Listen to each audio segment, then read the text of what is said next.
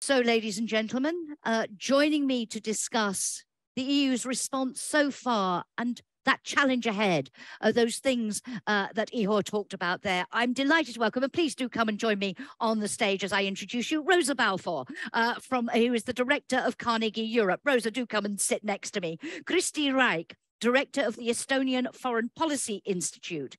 Janis Emmanouilidis, EPC Deputy CEO and Director of Studies. And Amanda Paul, EPC Senior Policy Analyst in the Europe in the World Programme. And Amanda, thank you so much for arranging those wonderful speeches direct from Ukraine to inform our discussion. You two are supposed to swap seats, but never mind, that's fine. To match the screen. Oh, no, it's okay. We're fine. We're fine.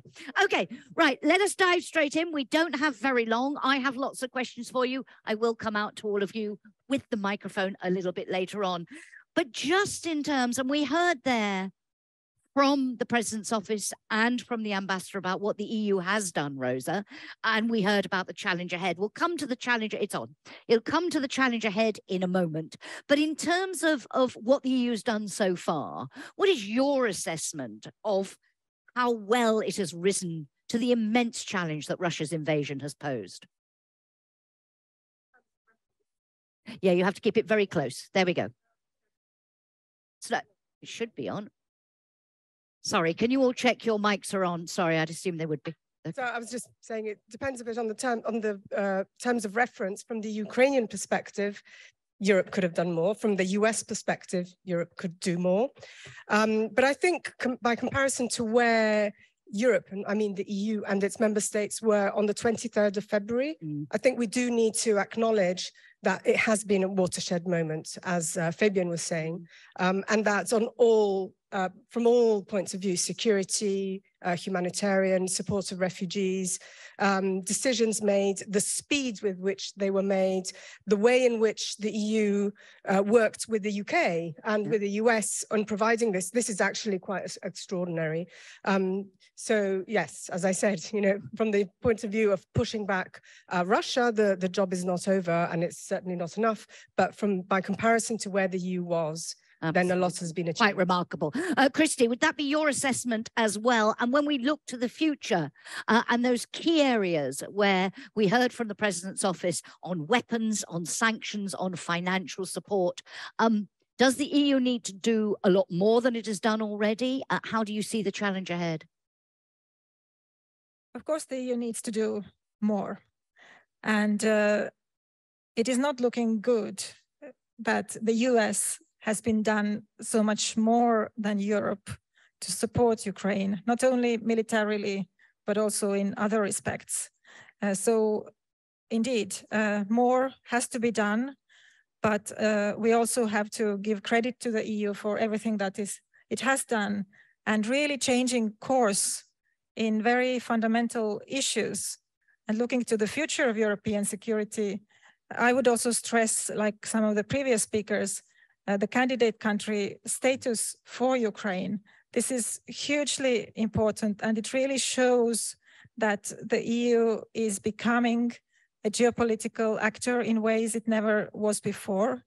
And it is giving up this position of strategic ambiguity that it used to have for many years with regard to countries situated between the EU and Russia.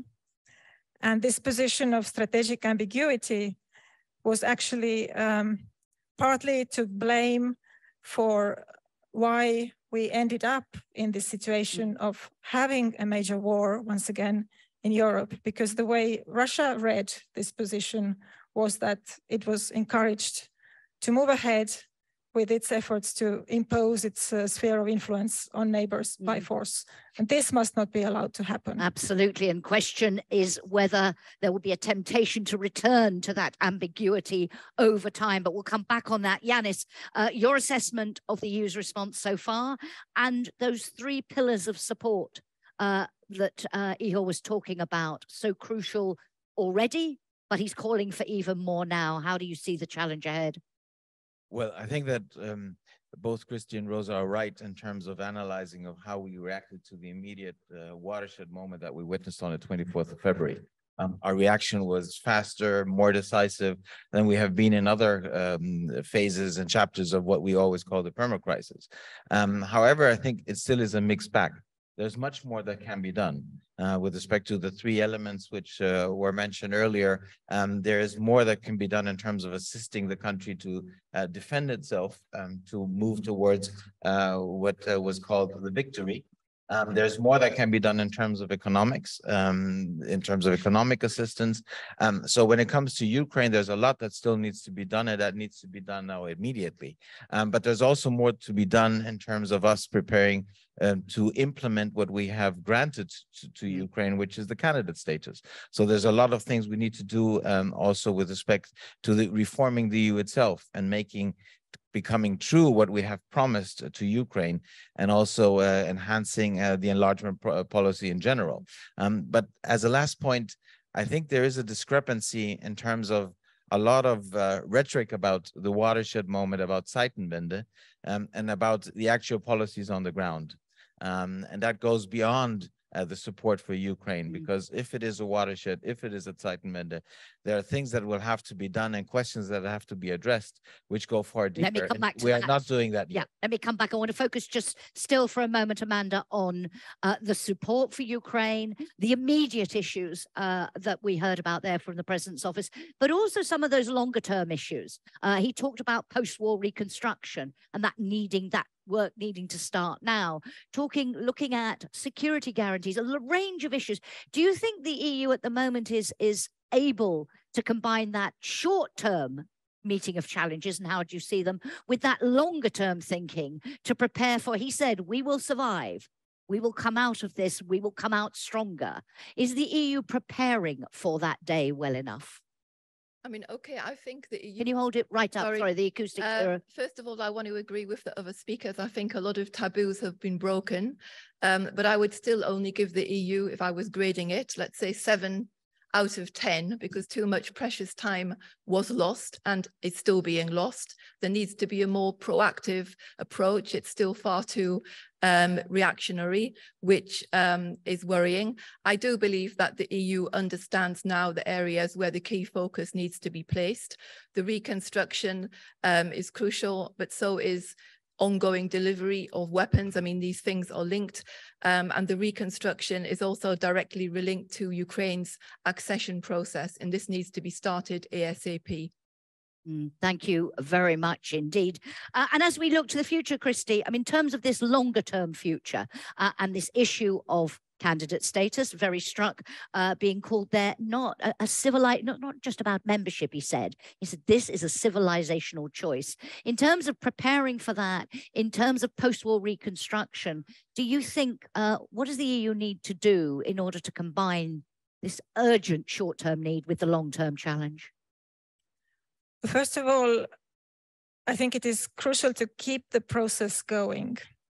And I don't think we have a fully united view in European capitals on how important this is to keep Ukraine motivated.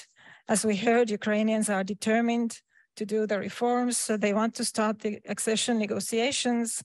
They need to have a credible membership perspective. We can't say exactly when membership will be fully completed, but they have to keep moving in that direction. And that will be really a key issue of building European security for the future decades. And it's not just about like abstract notions of spheres of influence and achieving a new balance of power, but it's about how millions of people live their lives. You know, I was a teenager when my country, Estonia, was liberated from the Soviet occupation and reestablished its independence. And it has been 30 years of, becoming integrated to the Western structures and kind of leaving behind a society that was constantly under fear, where you did not have freedom, you did not have justice. This is what we must not allow to be returning to the neighboring countries of Europe. That's what Ukraine wants to get away from. And that's where then for the EU's credibility, it's a crucial issue to make that happen. And in terms of that long-term challenge, Rosa, and the EU's unity because there has been remarkable unity, but we heard Ihor alluded to cracks in that unity when he talked about financial support and the €8 billion aid package and said, I hope you will be able to agree it. The EPC has dubbed this the ambition unity dilemma.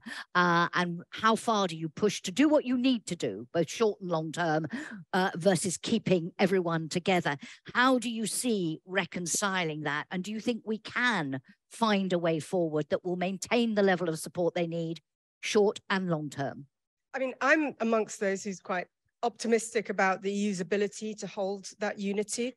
And I think it's quite remarkable that in talking about peace recently, it was the US that blinked first, not Europeans. Europeans hold the line. We can only start talking about peace when it is Ukrainians. As the ambassador underlined very clearly.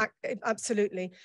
Let's just focus a little bit, because speaking of enlargement, perhaps, let's just look at what the EU has done and not done in the Western Balkans, because I'm a little bit concerned. On the one hand, the morale impact of starting accession talks as soon as possible is fundamental, and Ukrainians have demonstrated a European aspiration in 2004 with the Orange Revolution in 2014, and now. So it's absolutely fundamental to focus on that. But at the same time, working on the Balkans, I have seen the optimism about the EU and the enthusiasm about the EU plummet in recent years, because the EU it's not just hasn't been united, but it's actually that, you know, member states have imposed vetoes on the basis of bilateral issues, on the basis of purely domestic politics, on the basis of very minor issues by comparison to the strategic importance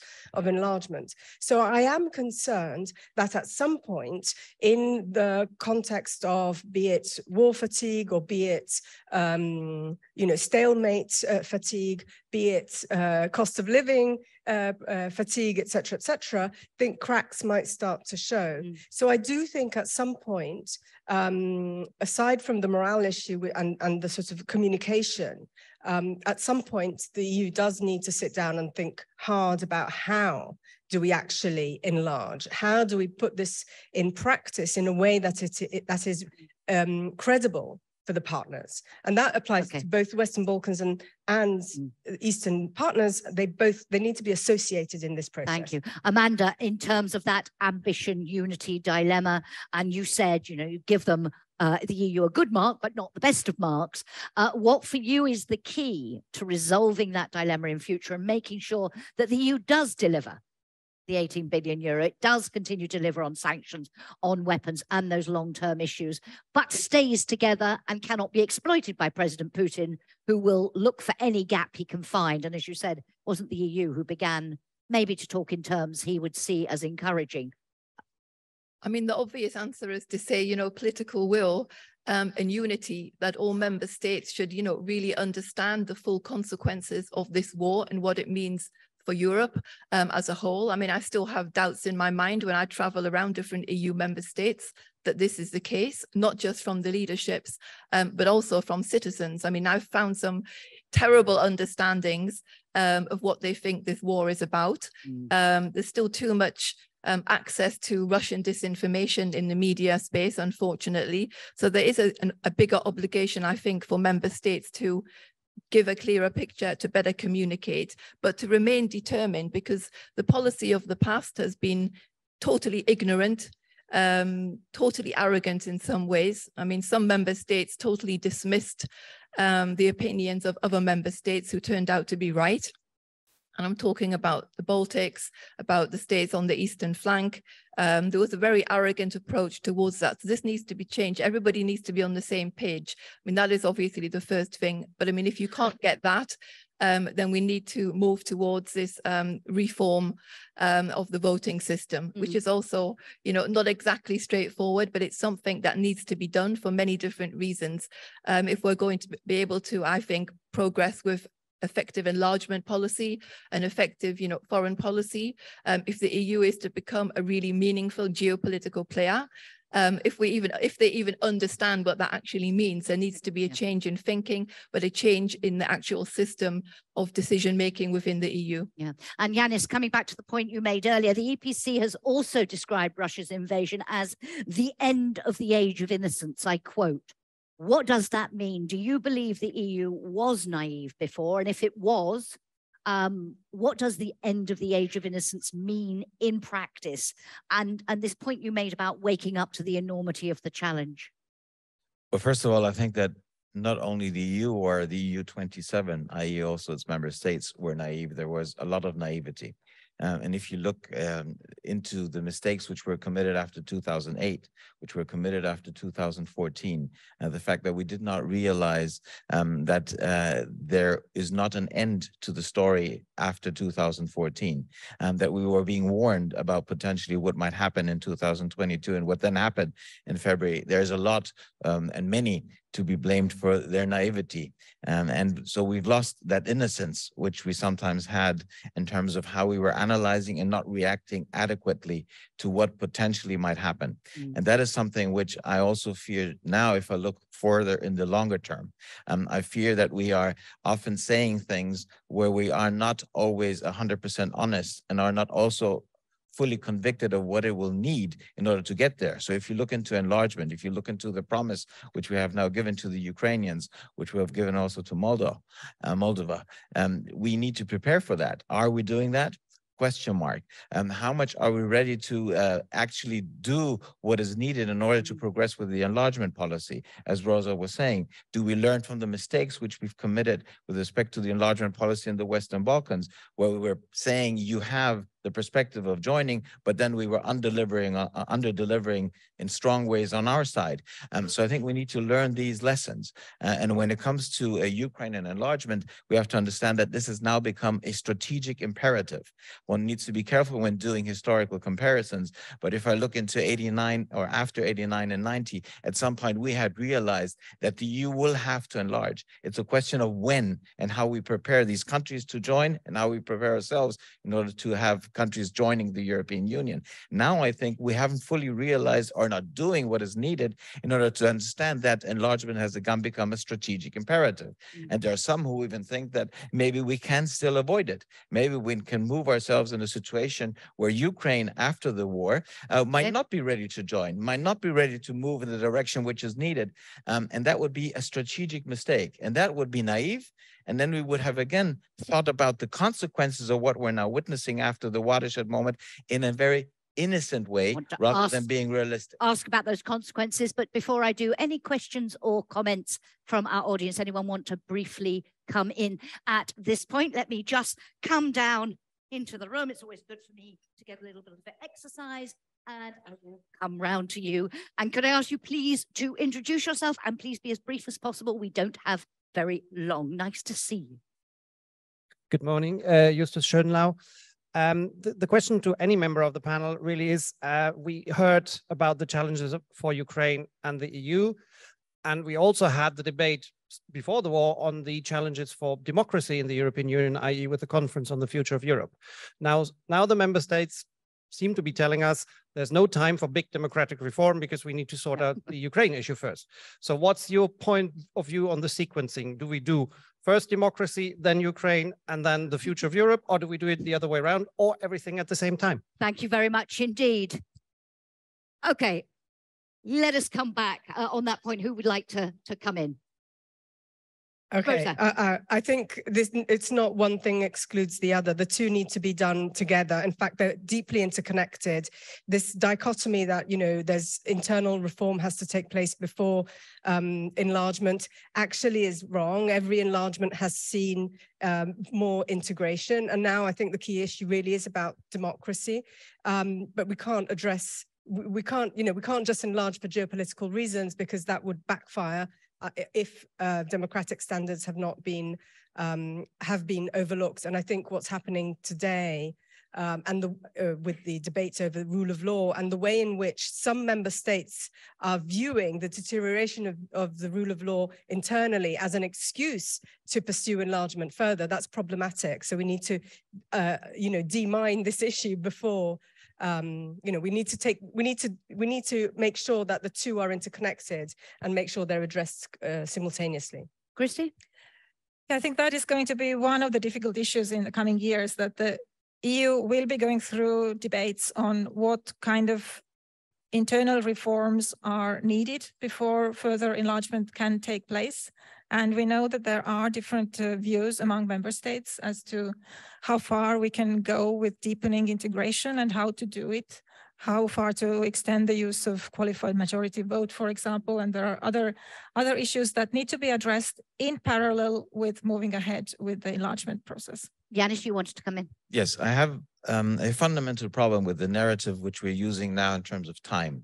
We often hear it's not the right time to do X, Y, or Z. We will do it when we get to the point where we have to do it. Like when it comes to the absorption capacity of the EU, we will prepare ourselves for enlargement when the moment of enlargement will be approaching and the pressure will be there. I think that's just one example. And we hear that more often in terms of it's not the right moment now. And I think this is a flawed argument. One, because it takes time to get there. So let's not assume that you can wait that long as some assume that we can wait. Second, you're giving the wrong signal because you're actually not providing a message and also a response for those who want us to do more. Look at Kiev. We're not saying that we're not ready to now to reform the EU is giving the wrong signal. And I think also that we are having, and increasingly we're having these cracks between member states because we are not addressing key questions which are dividing us, like the perspective for Ukraine, but also what the further consequences of the watershed moment is. And that because we're avoiding to have these honest debates among each other, because we're saying we need to now be united and that would be disuniting us, we are creating problems already today.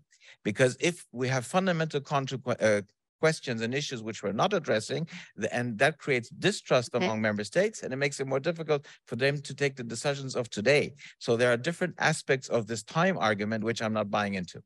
Thank you very much. Amanda, a comment to this, but also the consequences for Ukraine if the EU, if that unity does not hold, if we cannot combine the ambition that we're talking about, the promises that we're making with delivery of those ambitions, what would the consequences be and how does the EU avoid that?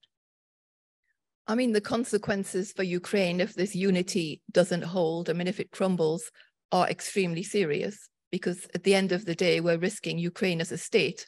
I mean, Ukraine is doing fabulously well in this war, but it is dependent, I mean, its continuing success is dependent on support from partners, including the EU. So we should be boosting our support, not going backwards. And this needs to be maintained.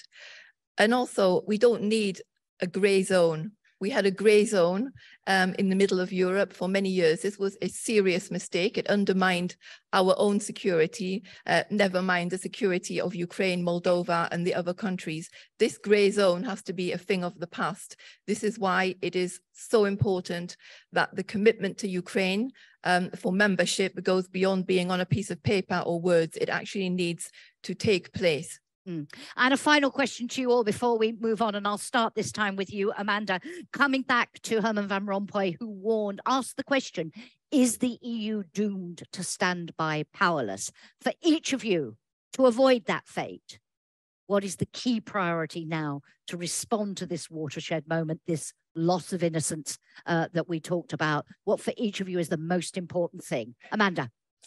I think it's to act like the geopolitical actor it wants to be. It wants to be geopolitical, but there's still a gap between wanting to do it and actually transforming this into real concrete action that we actually believe. I'm still waiting for that. They need to hurry up.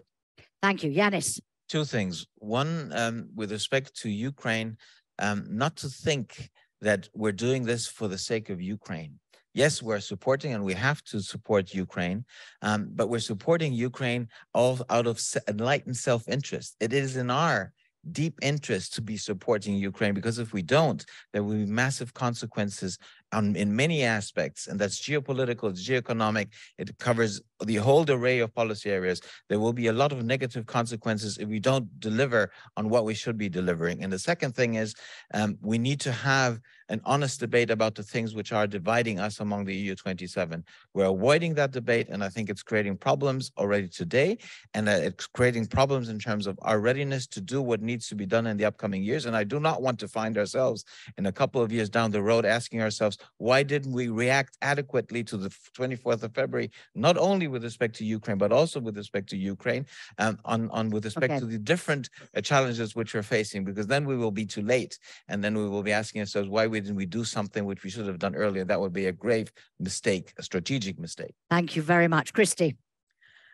Well, I think Europe, including the EU and member states, are only starting to get mentally and materially, also militarily fit to survive in the current world of geopolitical competition, where our values and our norms are contested.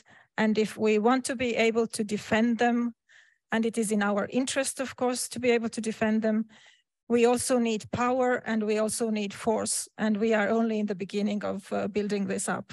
Thank you very much. Rosa, you have the last word. Yeah, it's always hard to have the last word. But I think generally looking at the response to Russia's invasion of Ukraine, this is a whole of government response.